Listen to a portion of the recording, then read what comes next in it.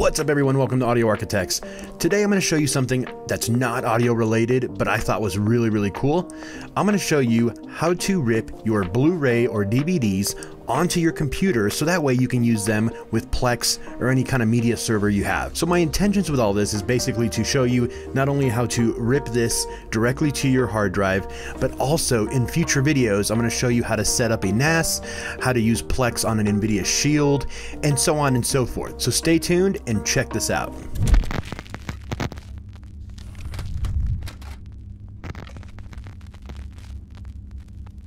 Alright guys, so I know people are interested in turning their actual physical media into digital media. Now, I'm not sure where the gray area of legality is with all this, so as long as you don't share this or do some weird torrent stuff with other people, this is totally cool because you actually own the physical copy. So I'm going to go through the steps one by one on how to rip a Blu-ray directly into your computer. Check it out. Okay, we're going to keep this short and sweet. Go ahead and go to Google and search for Make MKV. Once you get to Make MKV's website, you're going to go ahead and download it directly to your Windows. And you're going to go ahead and open the file and install the software. As you can see, my software was already installed, so I have to just uninstall and reinstall it real quick. Bada bing, bada boom, super fast, no problem at all. Once you get all the software loaded in and everything up and running, it's going to take you to Make MKV's user interface. And here's the user interface. What you're going to do is go ahead and load your DVD or Blu-ray into your tray, and it's just going to take a second for it to kind of load up and read what's going on with that.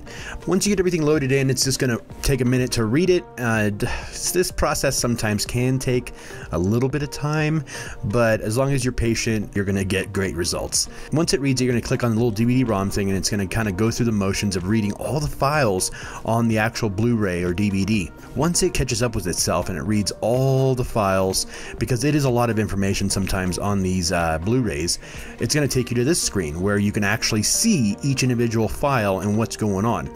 So what we're going to do here, and sometimes it duplicates, I'm not sure what's going on with that, but okay, so obviously I put in Game of Thrones, which is going to have 3 separate episodes per disc on this particular season. So you're going to select the 3 biggest files, which are going to be the 2nd, 3rd, and 4th. Everything else you see there is going to be extra special content or special features, which I don't really care about.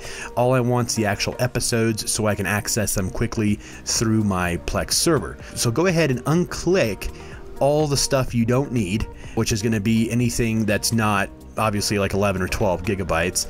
So unclick all that special feature stuff, and then go ahead and unclick the 3 at the bottom because it just kind of duplicated it. You're going to want the 3 on top, the one with the 5.1 or sometimes 7.1 sound. So easy way to check is just to open up the little tree there, and you'll be able to see what kind of subtitles and audio codecs and all that other good stuff. So that way you know what kind of audio is going on in that file. Once you're done with all that, you're going to go ahead and choose the folder that these are going to be downloaded to.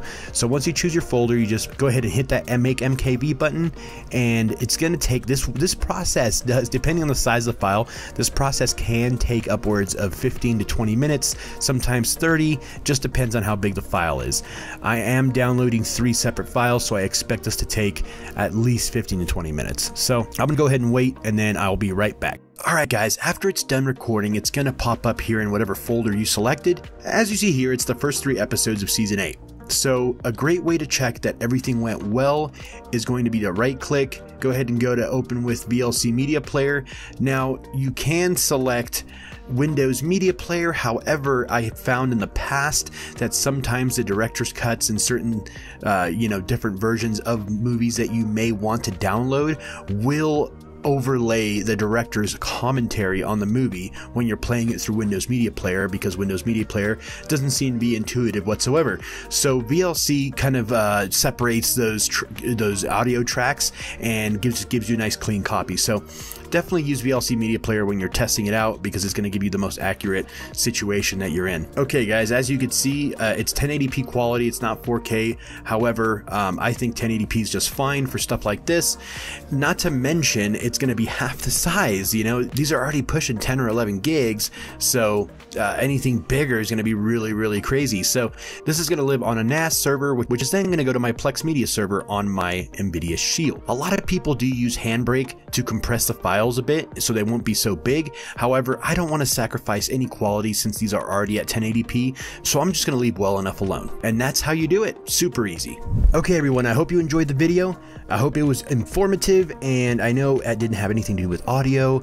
However, I thought it was a really cool thing because this is something this is like a problem I had, so I wanted to know how to do it, so I kind of wanted to share this with you, so that way you have a step-by-step easy process on how to do this kind of stuff. So as I mentioned before, I'm going to be doing an NVIDIA Shield tutorial, and I'm going to be showing you guys how to set up your Plex and your NAS, so stay tuned for those videos in the near future. However, for now, have fun ripping all your DVDs and Blu-rays. And as always, if you enjoyed the content, smash the like, subscribe to the channel, and don't forget to ring the bell to get notified anytime I put out new content. Thanks, have a great day, and we'll see you next week.